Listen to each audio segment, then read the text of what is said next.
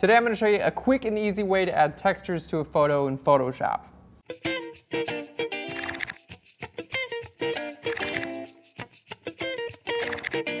Hey guys, welcome to Phlearn. My name is Aaron Nace and you can find us on Twitter at Phlearn. Today we're doing something really cool. It's like a trend that's spread like wildfire on the internet lately, and it's basically taking textures and applying them to your work. And when I think of textures, there's no one better that I can think of than my friend Brooke Shaden, who's done an amazing job applying textures to her images. We're going to show some images of hers on the screen, and she's actually she sent us a blog post where you guys can download some of her textures that she uses for free. So we're going to put that in the description here on YouTube and on Phlearn.com. She's done an amazing job. So what we're going to be doing is taking an image that someone submitted to a contest, and I'm going to show you guys like a quick and easy way where you guys can take some textures and add them to your photos, and they make a huge difference. I'm going to kind of talk about some of the ideas where like times when it's better to use photo textures and times when you don't necessarily want to use textures as much. So we're going to jump right into it. Let's go.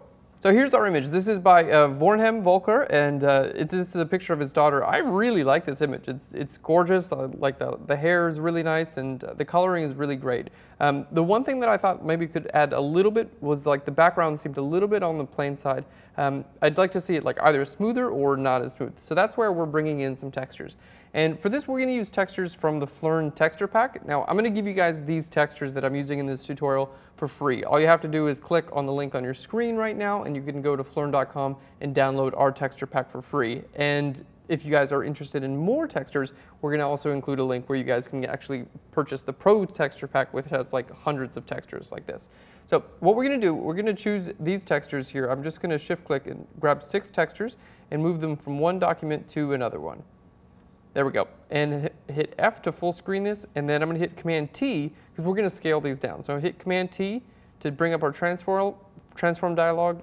Let's click that little chain link on the top there, and then I'm going to just drag the height down, and it's going to scale the width and the height at the same time. There we go. And because these are textures, I really don't mind if I squish these, to be honest. Like it's not a big deal, right? It's not like a person's face or anything like that. Okay, so we're going to hit enter there. So now what we have our background and we have all these different textures. I'm going to hit Command G to group those together. So we've got a group of our textures and we've got our background. So now what I want to do is kind of talk about some of the times when you want to apply textures, you can apply it to the entire image. And I would suggest that like if a person's far away or like in a field or in snow or something like that, a texture over the entire image gives that like really nice artistic feel.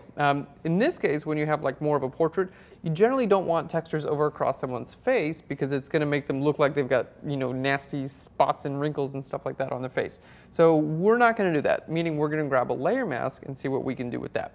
So let's go ahead and put a black layer mask on this. I'm going to hold Alt or Option and click on our layer mask button, and that's just going to put a black layer mask on this entire group, making all the textures, all the layers in the group invisible. And now you can just grab a brush and just start painting white right over top of the background. In this case, we are going to be doing the background. And I'm not too concerned about a little bit of overlap onto our subject. We are actually going to be planning to put a little bit of overlap onto our subject. So I'm not really that worried about it. I just don't want it on her face. There we go. And we're just painting this visible here. So white makes things visible on a layer mask and black makes things invisible. And believe it or not, like that's an okay enough job. I know it doesn't look great right now, but we're going to change the blending mode to some of these textures, and they're going to work a lot better.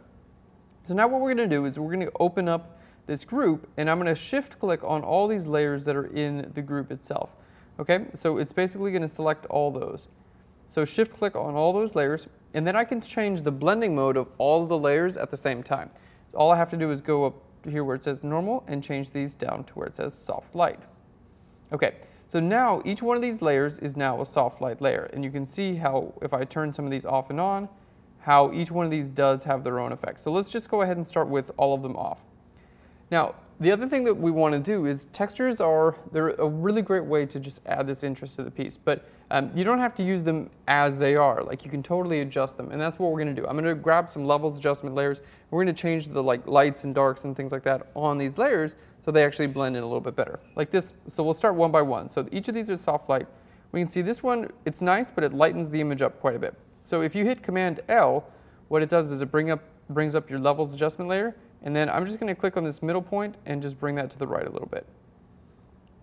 There we go. So it's adding that nice texture, but it's not like brightening it up too much. We're going to do the same thing here, Command L. And there's a lot of things you can do. Like you can take your white point and make it darker if you want to do that. You can take your dark point and make it lighter. You can have like a little bit less contrast. You can just play around quite a bit in here. Like if it's too light, what I would recommend is bring this to the right to make it a little bit darker. If it's too dark, bring this to the left to make it a little bit lighter. All right, there we go. So this is a wonderful time to kind of play around. And if it's too much of an effect, all you have to do is lower your opacity.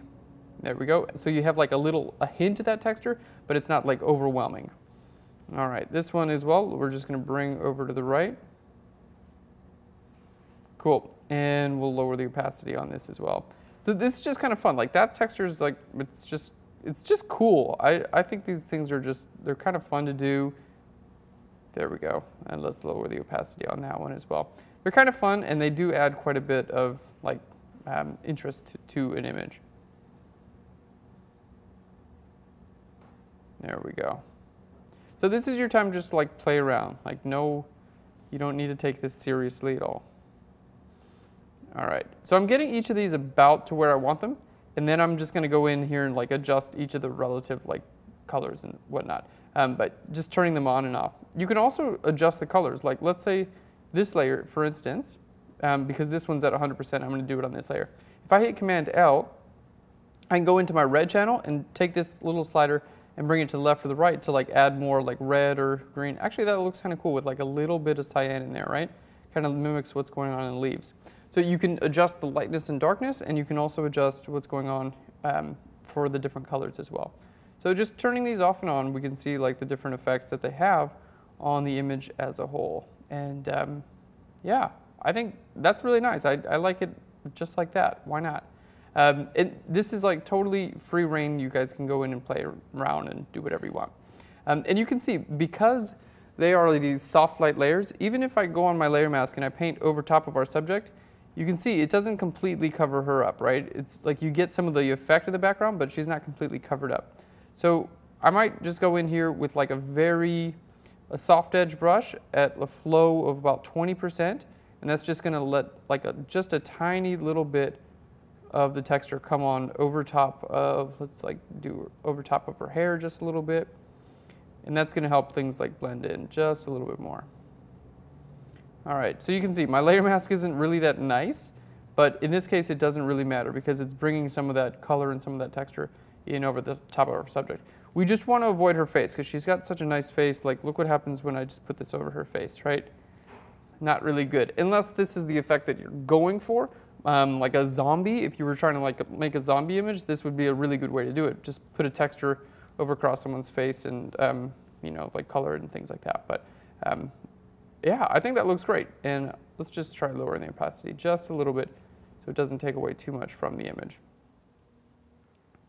Okay, cool. So this solves a great problem. Here in the background, it was just, either was like, not perfect enough, or, it's messed up, but not nearly messed up. So this kind of just takes away all the attention from the background and just gives it like a nice texture, basically. It's like you photographed her on a wall that had like crap all over it. But in photography world, that looks good a lot of the time, which is very interesting. So that's it, guys. That's how to use those textures. So if you like what we've got going on here, be sure to follow the link where you guys can see the post. You can download the textures that we used here in this tutorial. You can head over to Brooke Shaden's blog and download her textures for free and see a little video on how she uses those textures. And we also have a pro texture pack where you guys can purchase a whole pack of like 100 plus of these types of textures to apply to your images. Thanks for hanging out with me, guys. If you like what we got going on here at Phlearn, subscribe to our YouTube channel, leave us a comment down below, and share this with every single person you know. I'll Phlearn you later.